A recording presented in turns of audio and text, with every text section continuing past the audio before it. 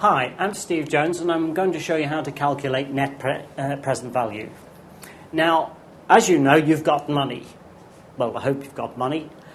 The money you've got, if you keep it in your pocket or stuff it under the bed or bury it in the ground, will not increase in value.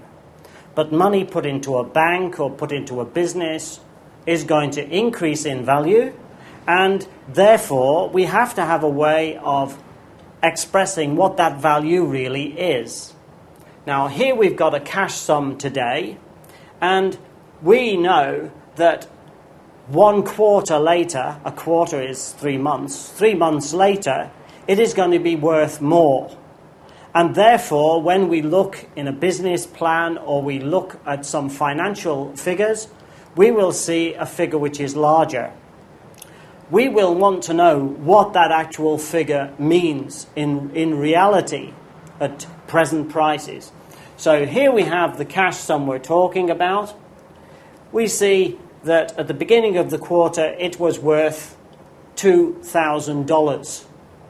Now at the end of this quarter, with a rate of 10% increase over the quarter, we have inserted in this formula, and notice it's on the bottom, this rate.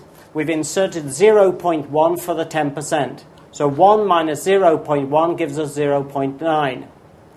Now when I work out this calculation, we can see that the actual value should be 2,200.